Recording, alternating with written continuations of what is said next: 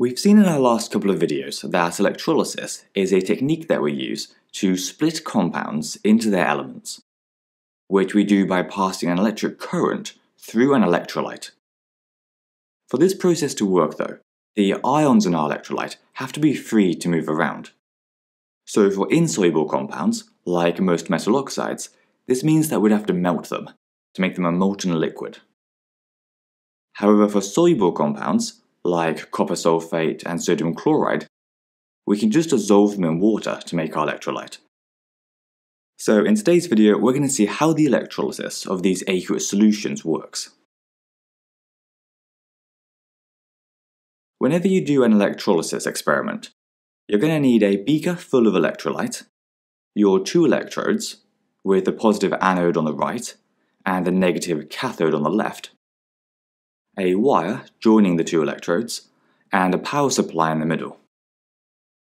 Now, the main difficulty with the electrolysis of aqueous solutions is figuring out which ions will go to each electrode.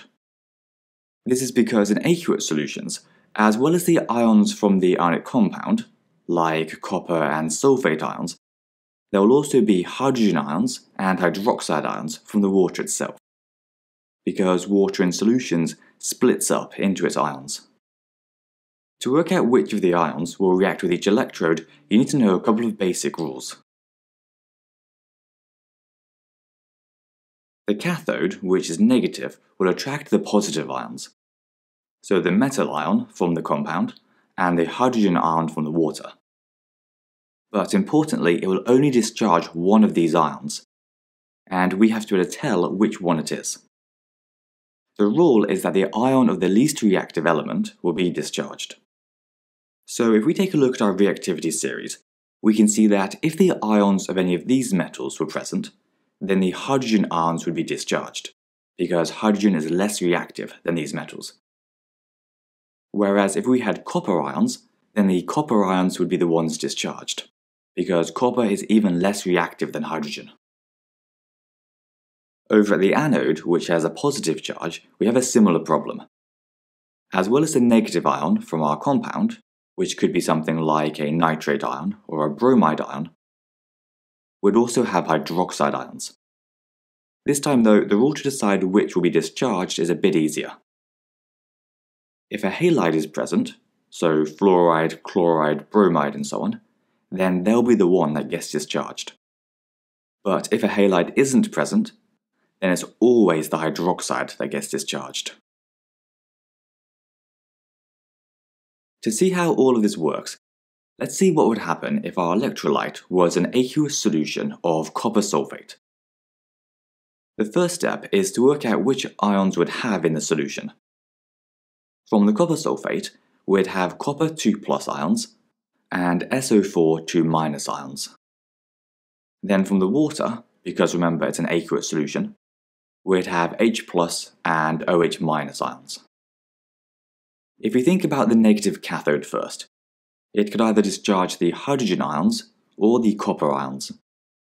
So all we need to do is check our reactivity series, and because copper is lower down on the list, and so less reactive, the copper ions will be the ones that get discharged.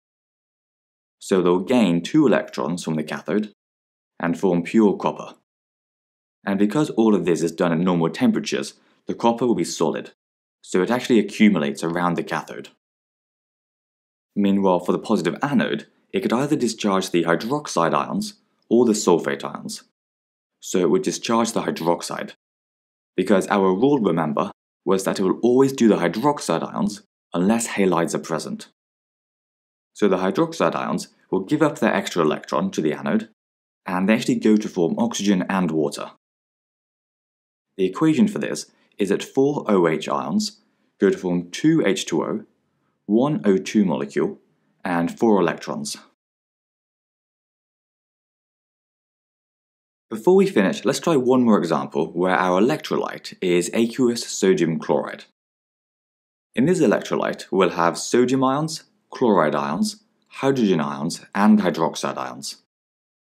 So just like before, to find which of our positive ions the negative cathode will discharge, we look at our reactivity series, and can see that hydrogen is less reactive than sodium, So the hydrogen ions will be the ones that get discharged by gaining electrons and forming hydrogen gas. Meanwhile, at the anode, we have to pick between chloride and hydroxide ions. And because chloride is a halide, that will be the one that gets discharged. So it will lose electrons and form chlorine gas.